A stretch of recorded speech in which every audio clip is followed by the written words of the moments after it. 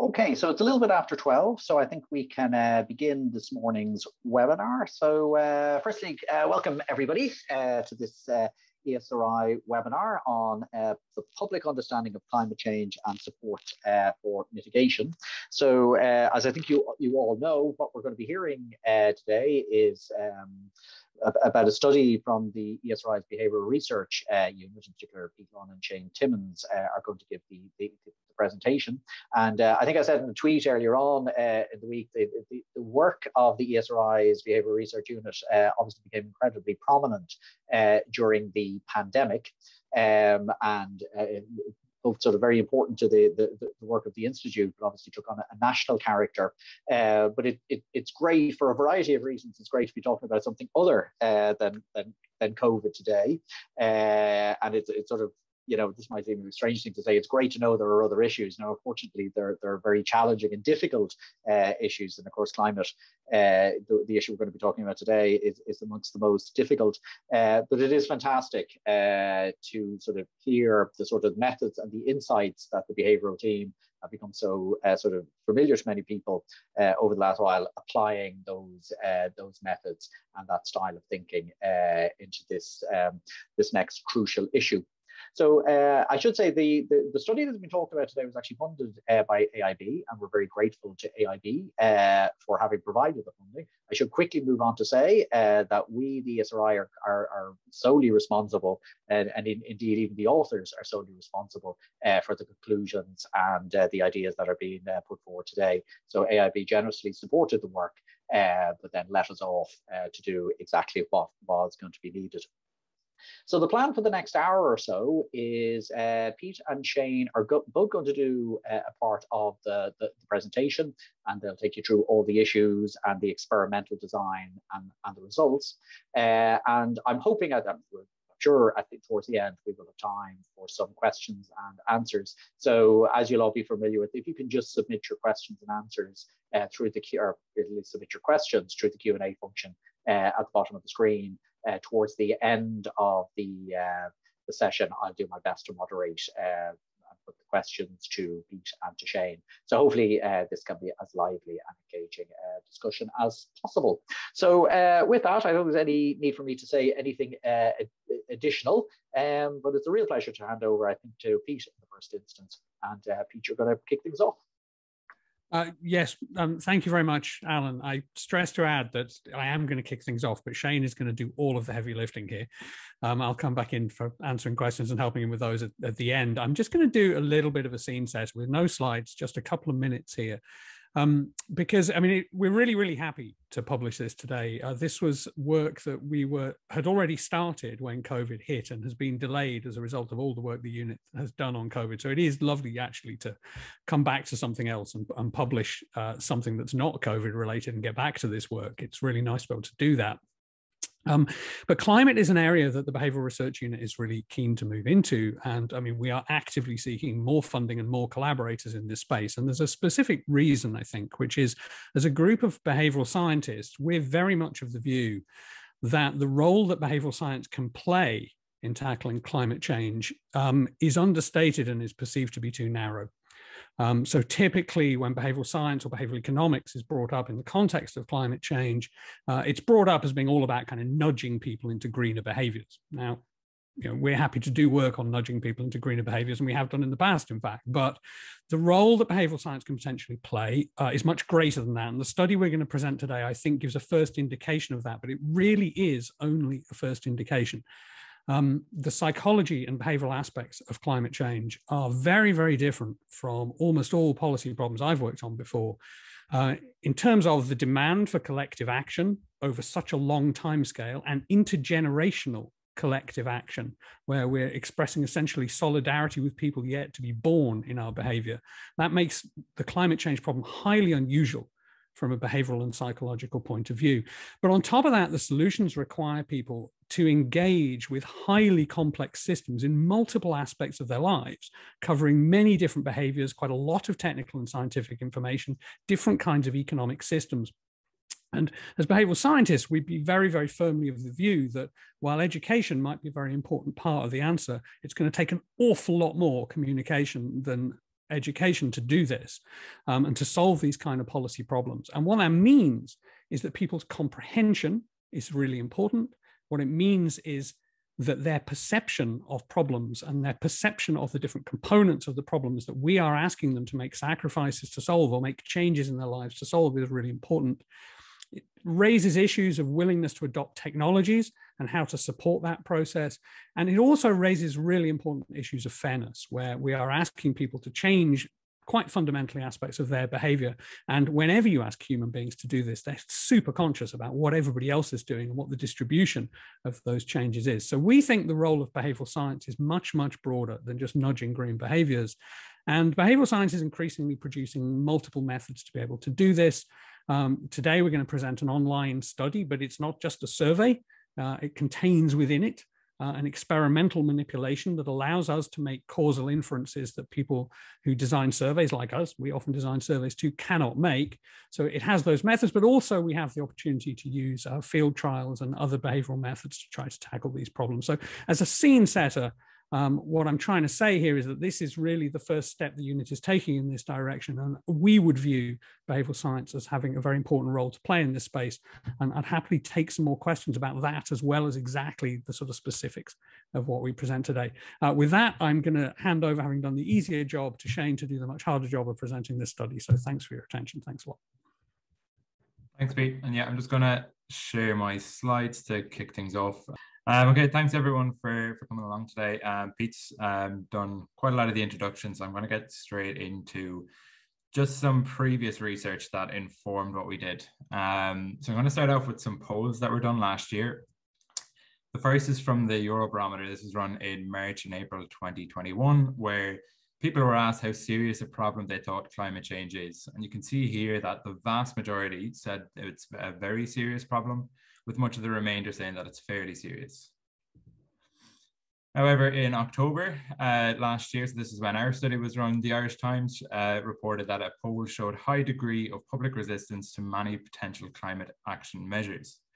Looking at the details of this poll, where most opposition lay was with higher taxes on energy and fuel and making it more expensive to buy petrol and diesel cars. So what we have here is a fair bit of overlap between people who say that, that climate change is a very serious problem, but people are opposed to making it more expensive to pollute the environment. So that's related to policy problems. We also see this apparent contradiction when it comes to individual behavior. So we know that eating meat is harmful for the environment, and that reducing your meat intake is one of the most effective actions you can take. But this poll from the EPA back in December showed that 61% of people rarely or never considered not eating meat for environmental reasons in the past year. So again, we have a fair bit of overlap here between people who say that climate change is a serious problem, but people not necessarily engaging with those climate-friendly behaviors. So the issue we have is that although people say it's a serious problem, support for it does not necessarily lead to support for effective solutions. So when we came at this problem, we thought that maybe the answer to it lay in providing people with better information. So if we give people better information about climate change, will they then support those effective solutions? So that's what we set to do originally. But in order to provide people with better information, you need to know what they know now. So when we looked around to see, okay, well, what do Irish people know about climate change? We found that there's actually nothing in this space. Nothing in this space had been done before. So what do people already know? Our aims then, the first one was to provide the first measure of understanding of climate change among a representative sample of adults in Ireland. And the second one then is to test that link between comprehension and willingness to change. So does engaging with better information on the climate science lead to a stronger willingness to change? So for today, I'm going to break our study up into different parts. I'm going to first go through the sort of survey of understanding that we have, and then go through an experimental component that Pete mentioned, where we test that link between comprehension and willingness to change. So in terms of the study design, the main task that people engaged in with the study was a 10-minute climate science quiz. The quiz covered the day-to-day causes of climate change, its effects, ways to reduce impact, as well as things like the relative contribution of different sectors of the economy, how Ireland fares versus other countries, the pace of change, and so on. To give you an example of the kinds of questions that we asked, Most of them were multiple choice questions or checklists where people could select all that applied. So for example, in terms of the day-to-day causes of climate change, we have a question here about which of the following emit greenhouse gases: bicycles, diesel cars, electric cars, hybrid cars, petrol cars, planes, and so on. So people could select any of those that they thought emit greenhouse gases. Another question here, this is about sectors of the economy. So in this case, people were asked to choose the 3 sectors they thought are responsible for the most emissions in Ireland between the residential sector, waste, transport, industry, agriculture, and energy. And final example here is, how do you think the amount of greenhouse gases per person in Ireland compares to other countries in Europe? Are we in the highest 25%? Are we in the highest 50%? Are we in the lowest 25%? And this is important. We're not asking people, we're not expecting people to know the exact level of greenhouse gas emissions, just the general gist here. Are we performing good? Are we performing poorly? So for the first part of this presentation, I'm just going to give you some examples of the responses that people gave when they were asked some of these questions. So our first basic question is, why is the Earth's atmosphere warming? When we ask people this question, what you can see here is that in this human activity grouping, we have about 90% of responses. Understanding of the exact mechanism that human activity, such as burning fossil fuels, releases gases, about 3/4 of the population are familiar with the exact mechanism there. But overall, we have 90% of the population attributing the Earth's atmosphere warming to human activity and not nature, and a very, very small proportion there don't believe in climate change. Compare this to international figures. In the UK, human attributed climate change is at about 70%, and in the US it's between 50 and 60%. So we're doing well on this question by international standards.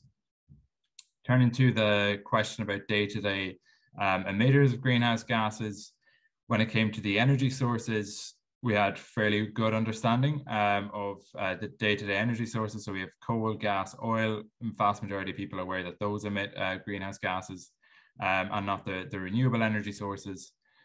And similar with transport. So people did quite well on this question, where you can see our diesel and petrol cars, as well as planes, over 90% of people are aware that these emit greenhouse gases. There might be some confusion between hybrid vehicles and electric vehicles here. We can see about 1/3 of people weren't aware that hybrid vehicles do emit greenhouse gases. Where understanding was, or where the performance was less well, was with the sectoral contributions of the economy. So here we have those 6 sectors that I outlined before, and the source for this is the EPA. In Ireland, the agriculture sector contributes the most, followed by transport, followed by energy, which is quite close to industry. And then the lowest contributions come from the waste sector at just about 3%. When people are asked to choose the 3 that they thought emitted the most, what you can see here is that there was fairly widespread recognition of transport, but on agriculture, which again it contributes the most per sector, we have about 1 in 3 people that believe that it's not in the top 3. What's important here is it's not a denial of agriculture as a contributor of emissions, and I'll also flag that there was no urban-rural difference here, that they were in a couple of percentage points of each other on this question. But instead, it seems to be just an underappreciation of the scale. Similarly, when it comes to our emissions per person versus the rest of the EU, so again, we just asked people, are we in the highest 25%, highest 50%, or lowest 25%? We have less than half of people getting it right. So a majority of people are underestimating our emissions per person versus the rest of the EU.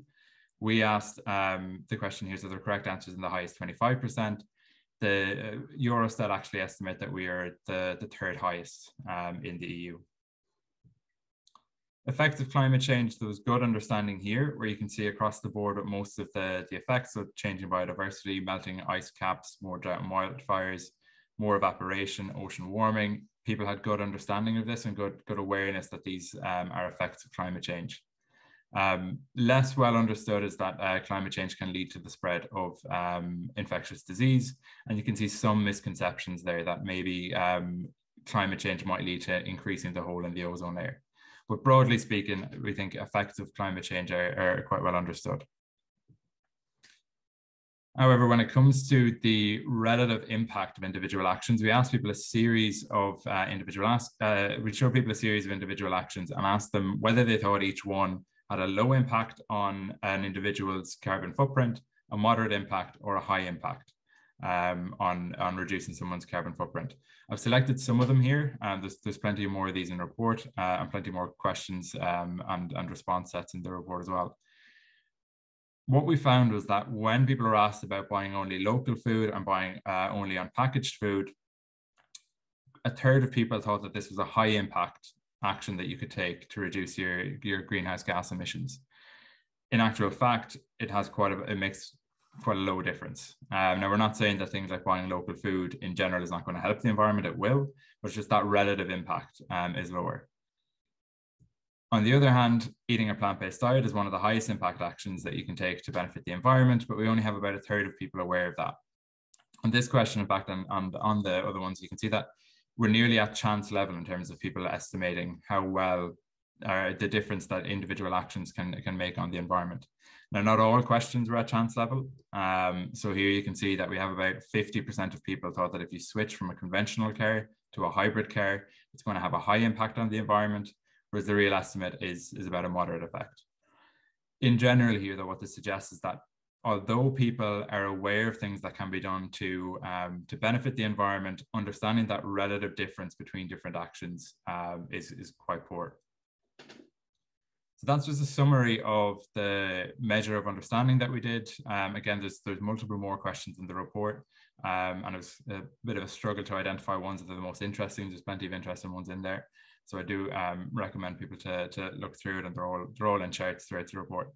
But for the rest of this presentation, I'm going to focus on that link between comprehension and willingness to change. Now, for this, we didn't want to just correlate and look at, okay, do people who know more have a greater willingness to change?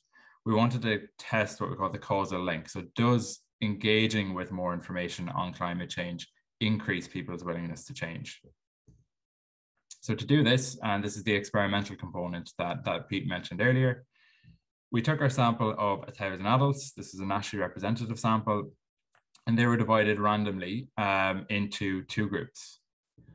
One group, as they were completing and after making their guesses to the questions, they saw the answers to the questions afterwards, whereas the other group didn't see the answers. So they are our control group. And I'll just give you a quick example of what that looked like for people in the answers condition. So after being asked the first set of questions, they were shown the answers, just quite straightforward as this.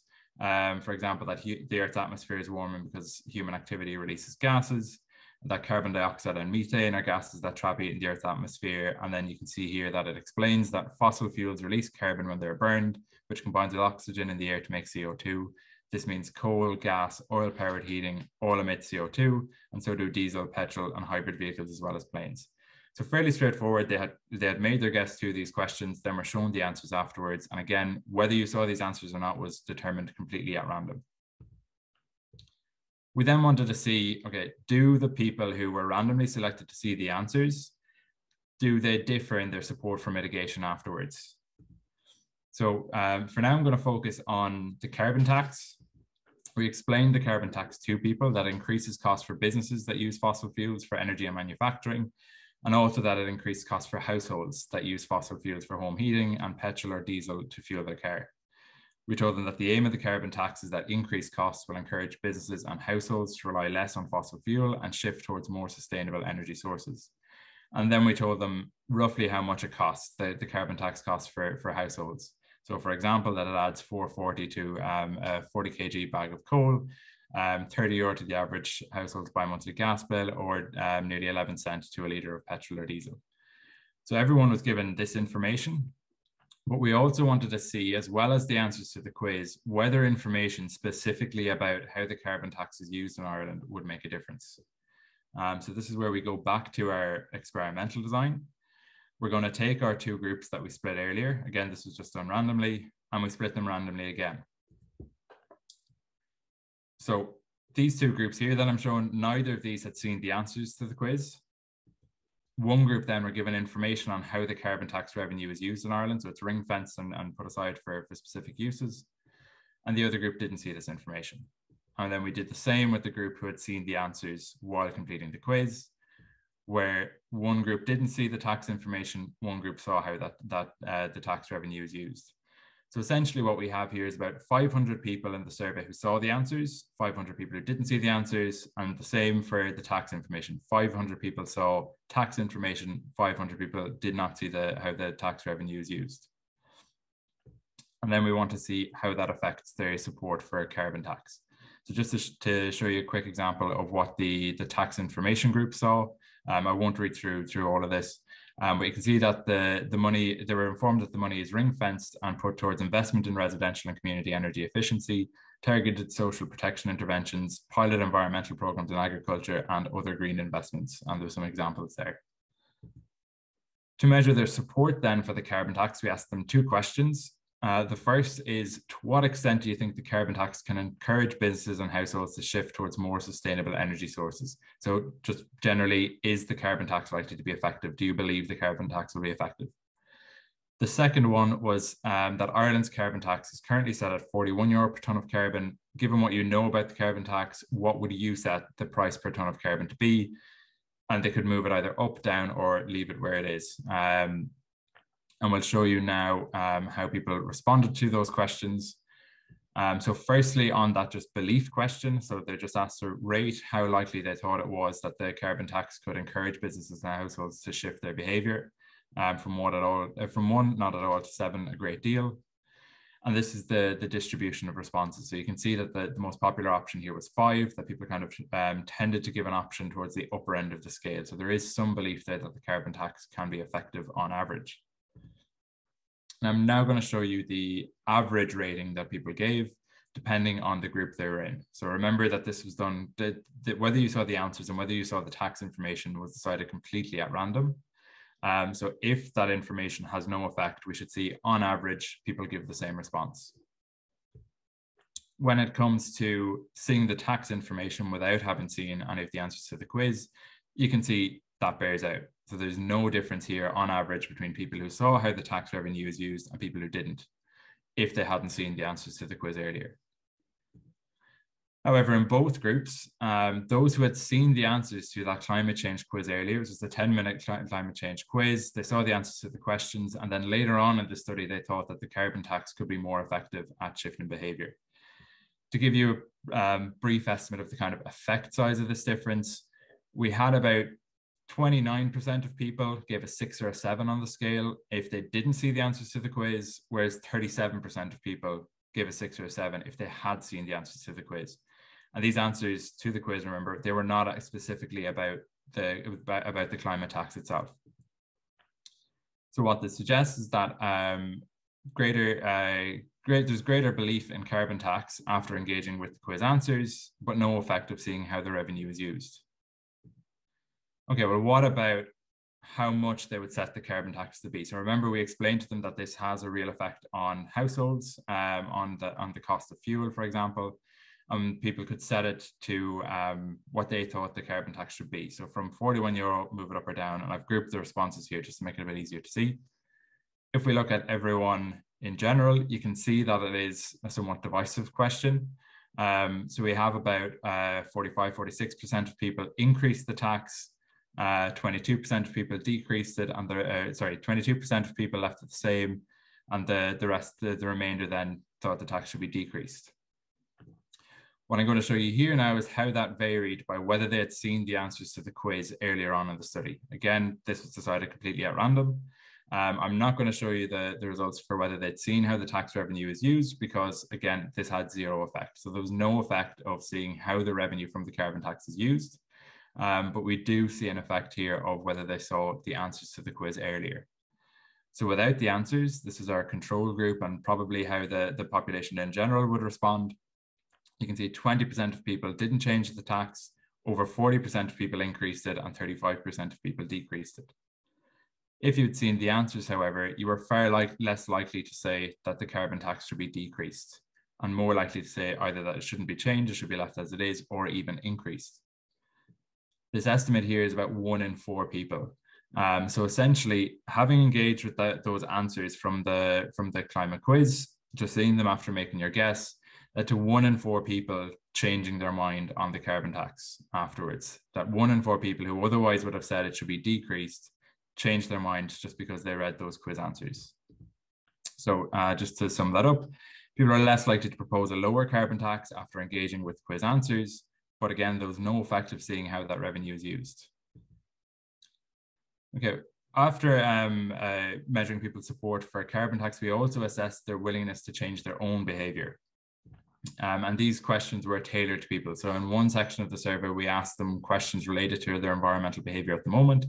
For example, which of the following applies to you? Do you drive a conventional car, a hybrid car, an electric car, or they don't drive? If you had said earlier in the study that you drive a conventional car, one of the questions you were asked was, how likely would you be to switch to a hybrid or electric car the next time you buy one? And people rated this from 1 to 7, 7 being extremely likely. So I'm going to give you an example of how people responded to these sort of future intentions questions. We asked multiple different ones.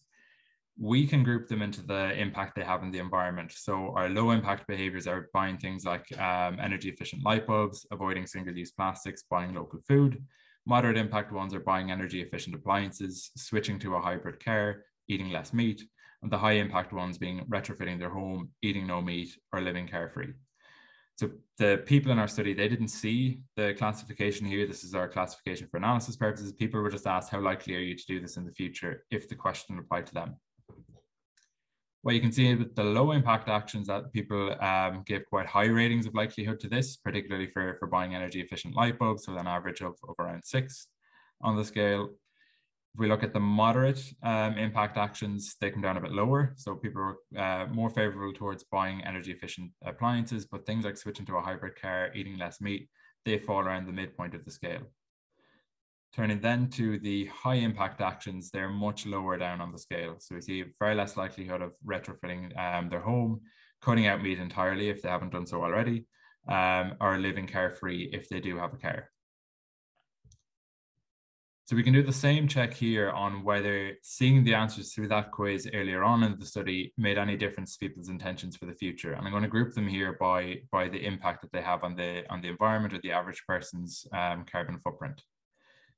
So firstly, looking at the group who didn't see the answers to the quiz compared to the group who did see the answers to the quiz. And you can see that here, on average, we have the exact same likelihood of engaging with those low impact behaviors. Turning then to the moderate impact behaviors, no answers to the quiz, followed by answers to the quiz. You can see there's a very, very small difference there between them.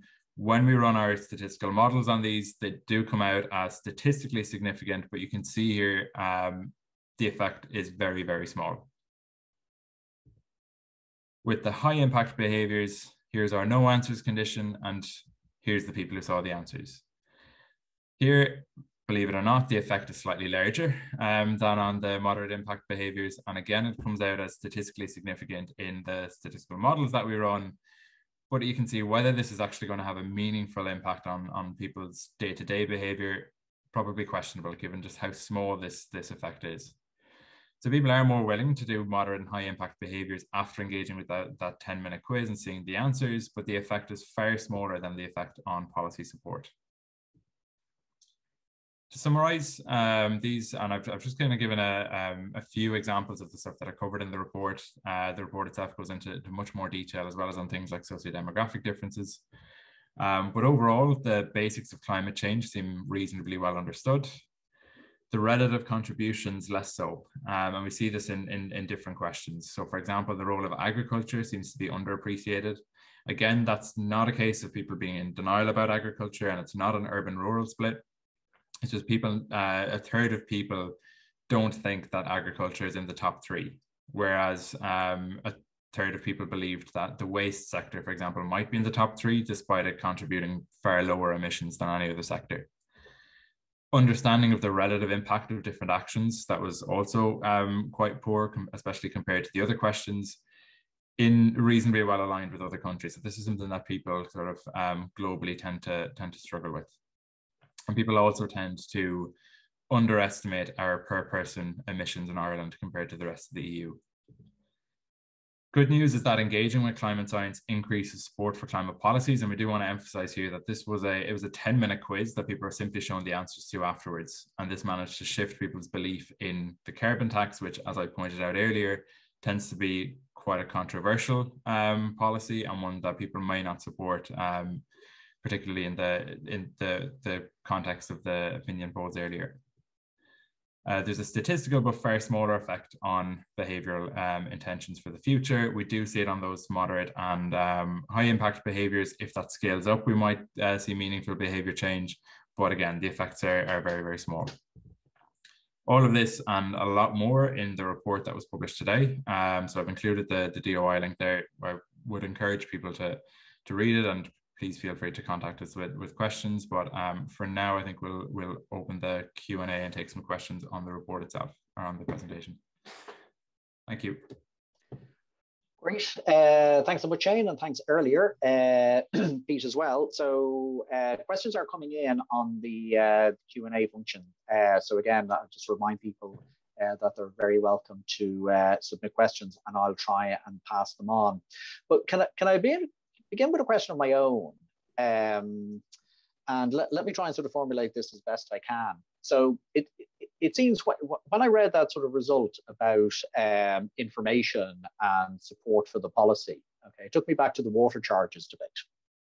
Okay, now people can sort of, argue about the merits, but that was a situation in which the benefits of the policies were explained, how, who was going to be exempted, a whole range of things.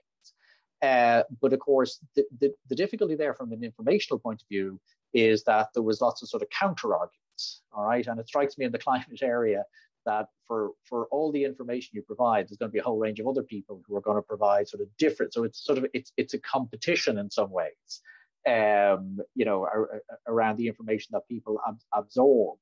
So I'm just wondering, like, this all makes it sound easy in some sense. You provide people with the information and they behave in a particular way, but the real world is very, very different.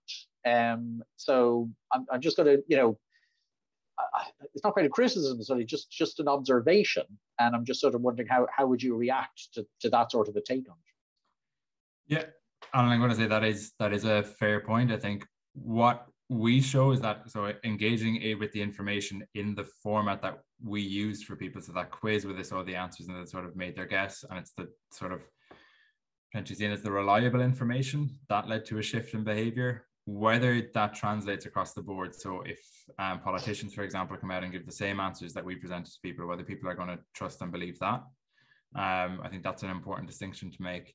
The report by the EPA last month, so that showed that people have a high level of trust in scientists. But we do know, and part of the reason that we did this research is that motivated reasoning is a tricky issue, that if some information leads to a conclusion that people dislike, they might downplay that one and favor the information that goes against it.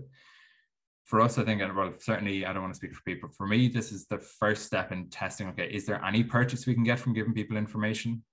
It seems like there is, but those nuances, exactly where that information comes from, what happens when it's put up against counter information, I think fertile ground for further research, and something that I think, yeah, we'd have great appetite for it.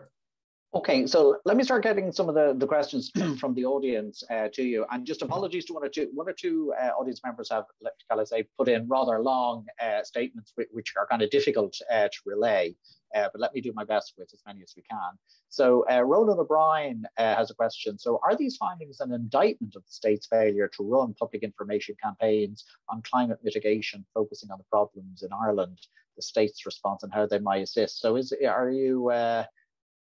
are you castigating the government or whatever like that for failures? I'll take that one. I don't think so, no. I mean, I think there is an implied criticism that goes far beyond the government, actually, about our knowledge on climate change and the seriousness of the issue, which I think you could interpret our results as showing. But I would have a much more optimistic take on what we're doing here, and it relates actually to Shane's last answer.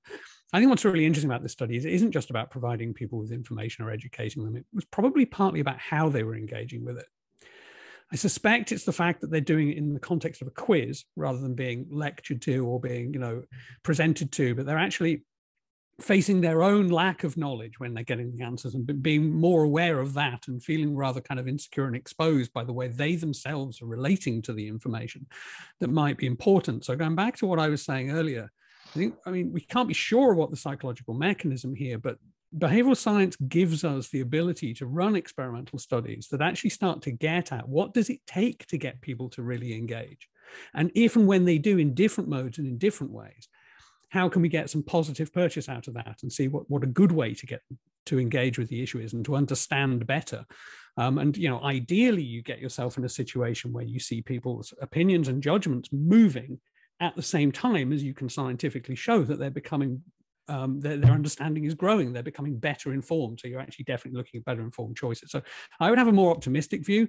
I think that the climate change problem is incredibly difficult as a policy problem. In my career, I think it's probably the toughest policy problem I've seen, far tougher than water charges, right? Because of the reasons I gave earlier. So no, I don't think it's an indictment, but I think what it does do is it gives us some lessons about how important the issue is and how we have to test and try different ways of engaging people. Okay, we'll keep trying to move quickly because there are a lot of questions. Jim Thorney has asked, so you touched on socioeconomic socio-demographic differences, Shane. I don't know, do you have any of them off the top of your head where you could sort of point to some of the interesting differences that emerged across different groups? Yeah, sure. So one of them that came out quite clearly across most of the outcome variables that we tested was by socioeconomic grade. So those on higher income, for example, kind of being more concerned about climate change, more supportive of the tax, performing slightly better in the quiz, and that's even if you control for educational attainment. That was one of the findings that came out. And then I think I saw there's another question there about gender and age effects.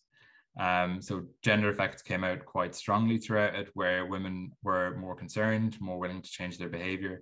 We had other measures in there as well about donations to environmental charities, women more likely to donate real money to those charities, although men did slightly better in the quiz itself. And then there were far fewer age differences in it once we controlled for educational attainment than we might have expected. And in fact, so there's no difference in terms of knowledge between younger people and older people. And the older people in the sample actually reported being more willing to engage in pro-environmental behaviors in the future than the younger people. Some issues within that is that some of the younger people are more likely to be engaging in those issues now, or with those behaviors now. So it's whether you're doing it now versus not is the sort of difference there. But yeah, plenty of differences across the board. One where we kind of expected, I think, more differences from the sort of narrative that you tend to hear was on like urban-rural split, particularly on the agriculture questions, and there was no differences there. So there's within a percentage point or two of each other on urban-rural issues. Okay, thanks for that. I'm going to try and combine 2 points that have been made. So Dennis Nopton and Tina Roach have come in with questions. And this is sort of a broader, I guess, behavioral stroke psychological issue. So Dennis is wondering if sort of any of the questions involved the sort of the more day-to-day short-term impacts of what we would consider sort of, you know, climate change mitigation policies. So the idea is if you're improving air quality, okay, that, you know, impacts immediately. Again, statistic here, 20% of kids have asthma. Okay, so improving air quality has an immediate effect. So presumably when you're designing these sort of experiments, that if you have information on immediate effects, I presume that has a sort of a, you know, a more immediate impact on people's intentions to change their behavior. But then Tina is asking a question about like when is a sort of a catastrophic impact, you know, the difficulty that people might have getting their heads around something like climate change. So I don't know, in the questions in the experiments, did you try and sort of balance those sort of immediate effects versus sort of catastrophic effects, which are somewhere in the future, and just sort of capturing that? I mean, it's probably back to the point you were making, Pete, that this is a very complex area, but just wondering if those sort of considerations were factored into the experimental design. Yeah, so there is an existing literature out there on what's called psychological distance. So that's kind of getting at this somewhat, where if people perceive the issue to be one that's an issue that only affects the future, for example, they're less likely to care about it than if they perceive it to be one that's more immediate. There have been experiments done to try and make it seem like it's more immediate, so using sort of images and so on. In what we measured was whether, so we focused on the solutions to climate change or the ways to mitigate against it. one of the questions we asked people was whether they thought the mitigative effects or any policies that are put in place or any actions, would there be benefits from them in the now or in the short term, or would they be in the long term? And that's something that people seem quite uncertain about. So there's almost a 50-50 split between people expecting the benefits in the short term versus the long term. So that's the focus we took on it in terms of the scale. I think, as sort of Pete mentioned as well, and those questions allude to the complexity of the issue, multiple other questions that I think we would have liked to include in the survey, and hopefully that we get to do something along those lines in the future ones. But I imagine Pete might have a bit to add on that. Yeah, I mean, for this first study, all we'd really done, as Shane says, is we'd looked across a broad range and we tried to get a sort of representative set of questions, I suppose. I mean, one of the things I would love to do actually is to study this from an intergenerational perspective and, you know, run a study that is specifically about the importance of intergenerational framing and long-term issues as opposed to shorter-term day-to-day issues, because I suspect the psychology is quite different, and I suspect successful framing and understanding may differ between people from the short to the long-term issues. So those kind of differences for this first study would be on the scope of what we were trying to do, but we'd love to do more on it. And just, sorry, if I could just follow up on that point. Yeah. We actually do have a project funded by the EPA that's where we're going to be assessing those sort of generational framing issues among young people. So yeah, sort of watch this space. Excellent, good to hear. Pete, I see you're looking at your screen. I don't, if you're seeing questions that you really want to answer, let me know. I'm kind of bouncing around a little bit because I'm trying to get a sort of a variety of questions. But if you see anything that you really want to address, let me know. What I do want to put to you both, and this is from our colleague Fran McGinnity, it's an issue that comes up a lot in your experimental designs, and it's the question of how long lasting the effects are. So, I mean, is it simply the case that you confront somebody with it in the lab, but that they walk out the door and these things are different? So any sense of how long lasting the effects are that you're observing? I'll go if you like. It's a great question. Of course it is. And if you made me bet, I would bet it's had a short-term influence followed by a decay function on average, so that the effect would just gradually recede into the background. There'd be some evidence in the psychological literature that it would have a much smaller, more permanent effect, that there's a kind of cumulative process, and perhaps for some individuals it would have a larger effect that did last. But on average, you're going to see an immediate effect followed by some degree of decay would be what literature would suggest. It really is worth saying this is just a 10-minute quiz. Right, so it's a kind of indication of the psychological mechanisms one can tap into, and we're not suggesting this is some sort of, you know, life-changing intervention that we want to roll out. Although I would say that I think quizzes in general are extremely useful ways to get information across to people in ways that are sort of less dull for people to engage with, and a lot of people are using them more as behavioral interventions with some success. And I mean, we're keen to do the same, for example, with kind of financial products and this kind of stuff, as well as in areas of environmental concern. Okay, next question from Maeve O'Reilly, which I am going to read because it's kind of just a sentence long and manageable. So there seems to be a bit of cognitive dissonance in that people are aware of the problem but don't want to take action that will inconvenience them. So is there any optimistic research on engaging with these people? So again, I suppose this came up in your results again. You shifted support for carbon taxes, but less movement, it seemed, then on the sort of actions that people themselves are willing to take. So Maeve is asking for positive research, optimistic research. Do we know how to change more individual level actions? Yeah, so I think some source of optimism actually comes from that direct finding on the policy support. So I think we were kind of surprised by the size of the effect, that people were willing to sort of be open to that climate information. I think in terms of the individual behavior change, we did see sort of that small purchase, but if you remember, the information we gave people wasn't necessarily targeted at that. So there's plenty of further research that I think could be done to sort of look at more targeted ways to shift that individual level action. I agree that so the motivation for the study was exactly that sort of cognitive dissonance that we see, that people might recognize the problem but not necessarily be willing to take on that information that suggests they should do something about it, and particularly if that's an effortful action to engage in. But from these results, at least, people sort of were willing to take on that information and then say, okay, you can charge me a bit more for my petrol to do something about it. So there's some optimism there. We don't exactly have the answers right now, but some optimism at least. Okay, another general question. John Hyland is asking the question, but it's come up from another number of people. So how do you foresee that the results could be used in real-world application communication campaigns that address the different values people have? Okay, so I suppose it's a question of scaling it up from the experiment to public information type campaigns. If I'm completely honest, I think the answer is that you can't really. I mean, this is dipping our toe in the water at a start. So I think it gives some indications about the kind of simplicity of information and the way and ways to engage people that are helpful. And I think it gives us baseline data on what people know now. So it allows you to kind of target and say, well, look, we know we've got good baseline data on what people do understand well and what they understand less well. So it's useful. But I don't think you can deduce from it the right way to go about it. I think it takes an awful lot more research over a sustained period of time, which is part of the point I was sort of trying to make at the start. I mean, I would love to see studies specifically done on technology adoption, and in fact, specifically done on the different components of technology adoption, where, you know, we look explicitly at people's comprehension in those spaces, look for the gaps, look for interventions that potentially change perceptions and make them more accurate and make people understand better. So you can talk about retrofitting, you can talk about electric vehicles, you can talk about changes in the agricultural sector. I mean, each one of them requires a degree of human beings engaging with complexity in a way that allows them to genuinely process the world differently if we want their behavior to change and be willing to make changes.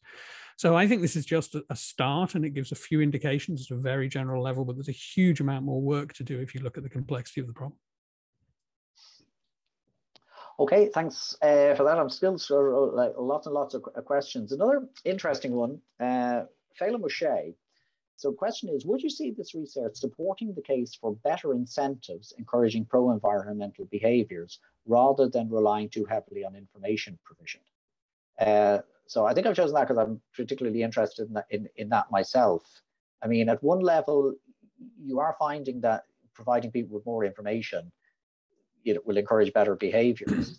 But relative to substantial taxes, subsidy, you know, the real carrot and stick approach, do you have a sense of, you know, where the real action comes from in terms of changing? I really want to come in on this. There is nothing in our findings or in a behavioral approach to climate change that suggests you shouldn't use the price mechanism as a primary method to alter people's incentives. I mean, almost every behavioral economist I know who works in this area, while they think that behavioral economics has a really important role to play, they also think orthodox economics and changing people's incentives has a really important role to play, and so do I. I mean, I think you cannot solve this problem without changing people's material incentives, as well as dealing with issues of perception and comprehension and collective action and willingness to change and all of the things that we're talking about here. And it's not an either or. So I don't think the word instead belongs here. I think it's an and. And what I would definitely see is that one of the reasons we focused, in fact, on the carbon tax is because changes in incentives are going to be such an important part of the solution. And almost every serious economist who looks at this believes that. Then the behavioral side of that and how people understand the tax and what their beliefs about its effectiveness are, and all that stuff about the fairness of how it's redistributed, all of those behavioral questions become really, really important alongside that change in incentives. Okay, Sarah O'Rourke has a question. There's two parts to it, so I'll read them out. Okay, so retrofitting your home and changing to an electric vehicle are two high-cost measures that may simply not be affordable for a lot of people. So was the cost of making certain possible necessary lifetime changes considered? Okay, so again, just hold that thought in your head. I'll ask the second bit actually though, Shane, because it is kind of related. The second bit is, was the importance of how a car is viewed as a status wealth symbol considered? I always think that's an interesting one. I always think that could be pro EVs, and that maybe people like the idea of being seen to have a, you know, from a wealth status perspective, having an EV sitting in the driveway. But anyway, Shane, did you want to tackle those? Yeah, so the questions that we asked that related to the high impact behaviors, I think they are sort of irrevocably combined with the effort that goes into them and the cost that goes into them. I'm not sure there are many high impact pro-environmental behaviors that are low effort. If you're so obviously there's cost restrictions there, but there are some grants available that might make it more accessible for some people. If you really enjoy eating meat, there's going to be a high cost to cutting out your meat intake. If you really like traveling, there's going to be a high cost to traveling. So I think the high impact behaviors are necessarily high effort. There is some other research that was published recently that used similar types of questions that we had that does look at exactly the sort of effort that people perceive from them. So I do think that's an important question. We didn't measure in this study the effort that people perceived from the different actions. We've just kind of taken them as, if it's high effort, it's going to be, if it's high impact, it's going to be high effort, and that kind of scales up. And then in terms of the social status of driving, I think that's so it's not something we looked at for this one. I agree that those are the same as the sort of signal that I'm driving an EV might be a sort of social mechanism for adoption among some circles. But I think that kind of thing probably needs to be watched for any sort of backfire effects, and sort of with the problem of climate change that we're trying to address is probably not something that we want to be dividing people into groups over. I'm going to read out a question from Paul Price. And I'm going to add this in just from a sort of a different perspective. So is there a mainstream economics bias in the climate science survey question set, as if carbon taxes and individual behavior are somehow key solutions? Okay, so Paul goes on to say, from the physical climate science, there's a global carbon budget total of carbon that can ever be burned. And essentially what we have actually, it's a rationing problem. Therefore, for future work, would it be good to focus on the fairness rationing aspects of carbon budgeting policy? So I guess, Paul, is the different argument is not about incentives and how the economists think about it. It's about setting just a particular level of a carbon budget and rationing it accordingly. So we can go, I don't know if you want to address that straight off, Pete, or... Yes, I mean, I think some degree of rationing and regulation has a role to play in this as well. My own personal view is that if you don't use market mechanisms to some extent, you are never going to solve this problem. And that view comes from reading multiple economists, perhaps particularly Dieter Helm's view in the UK, which I would be a fan of his work. And it's, it's hard to summarize that now. I mean, that's just based on reading a lot of papers and books and so on. I would form the view ultimately that we have to use market mechanisms. And one of the reasons I think that's true is because the rationing problem is too complex for governments to solve. And it's also too complex for individuals to solve, to rely on individuals to make factor in climate impacts into their judgment. So the price mechanism acts as a shorthand. It helps us. In fact, the price summarizes really important information, provided the market mechanisms are set.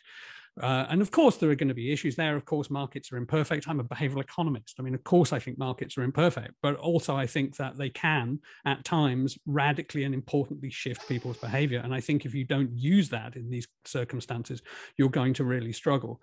But clearly, some degree of kind of rationing and regulation is important. I do want to make one more point here, though, which is I'm very, very skeptical about this idea that at some central level, one can decide targets and then push the problem of hitting those targets down into sectors and down onto people, rather than actually devise mechanisms that are going to generate those changes, which is where economists become really important, and where things like taxes and subsidies and price mechanisms become really important. I'm extremely skeptical of our ability to do it. And actually, I think 30 years of watching countries set targets while we endlessly watch the amount of carbon going into the atmosphere go up at a very, very steady rate would support that view. Okay, thanks for that. It's funny, we did say at the start of this that it was great not to be talking about COVID, but then I see a question here with the word COVID in it, but it's actually a very good question. It's from Deirdre Joyce, and I think it's worth hearing your reflections on it. What lessons can be learned from behavioural science information messaging for COVID? So I'll jump in at this just to kick things off. I think it's something that we've thought a lot about over the last, I nearly said a year, over the last 2 years, particularly as we kept trying to pick up this research. I think one of the things that has stood out to me the most from our COVID work has been the importance of recognizing that we don't necessarily know what message is going to land with the public and what's driving their behavior, that we've needed to measure it at every point. What we've seen from our COVID stuff is that worry is important. The perception of what other people are doing is important. The perceived burden of restriction, so that whether that's worth trading off against preventing the spread of the virus, those kinds of things are important. And you can imagine that they would have lessons that would translate quite well over into climate change. But it's a completely different problem in terms of what we were discussing earlier with the impact of climate change and when that is happening. So I think there's plenty of evidence now for us to generate new hypotheses that could then be tested when it comes to the difference between COVID and climate change. one that we have thought about quite a bit and presented on a few times as well. Actually, before you come in, Pete, there's a related question from Hans Zomer. And Hans is making reference to the difficulties in this area, that sometimes people think, firstly, their actions don't make a difference. Okay, and secondly, if other people aren't doing certain things, why should you? Now, it sort of strikes me that there's a sort of there's a parallel with some of the COVID public messaging as well. But do you want to pick up the broader question? Yeah, absolutely. So, I mean, adding to what Shane has said, as I've said ad nauseum, and people are sick of hearing me say about COVID being a collective action problem and that there being an entire science of how to solve collective action problems. Well, guess what? Climate change is a collective action problem, and some of the lessons do translate. But those are lessons actually behavioral scientists have known for about 30 years. It's about applying them in the specific context. So we do know how to support people to cooperate, and we do know that people will cooperate willingly themselves and make sacrifices for the greater good, provided they can see exactly why they need to do it and why, if everyone does it, it'll work, and provided they see other people doing it as well. But of course, those provideds are incredibly difficult to engineer. So people will cooperate for the greater good. They will change their behavior in a public spirited manner, but you have to set all of these conditions and get them right in order for that to happen. So I think there are some parallels there. I think they're really useful parallels, but they don't offer silver bullet solutions very easily at all. They require each component of those collective action problems to be researched really carefully, and for messaging to be devised accordingly, and for systems to be devised accordingly that are really fair and allow collective action to actually work. Okay, so listen, we're coming towards the end, but I'm just going to gather up a big number of questions which all come at the same issue, which is kind of what next. So I know that's rather broad, but if you sort of, and you touched on this at the start, Pete, but your sort of hopes and dreams now for the next while, what are the sort of issues and the sort of studies you're hoping to conduct to further our sort of knowledge in this area? So I have on my screen sitting right here a whiteboard that the Behavioural Research Unit did together on what our wish list would be for what we want to do on climate change as a Behavioural Research Unit. At 12:58, I cannot possibly go through the 12 studies that we decided we really wanted to do, which were the result of that whiteboard session. But what I would say is the stuff on there about technology adoption, the stuff on there about how you frame intergenerational problems, the stuff on there about giving people specific feedback about their behaviour and allowing them to interact with technology like apps and so on that help them to make more environmentally friendly decisions. So, you know, the stuff about how you frame persuasive messages, the stuff about whether you are in danger of crowding out the really big changes people need to make by pushing them into making multiple smaller changes that aren't as effective. So there's a huge number of research questions that we would love to hit where we think behavioral science has a real contribution to make. So as I say, this is a first step, and that question's very helpful for me giving the little ad for what we think we might be able to do in the future. But I think that's only 4 of the 12. No worries. Well, listen, it's 12:59 according to my computer, so we better bring things to a close. So listen, sincere thanks, Shane and Pete. Fantastic report and great presentation and great engagement. Tons of sort of, I was reading the questions, but tons of complimentary remarks about the study as well. So congratulations to you both on that. And by the sound of things, we'll be hearing plenty more from you both in this and your other colleagues in this area. So with that, say goodbye and wish everybody a good afternoon. Thank you.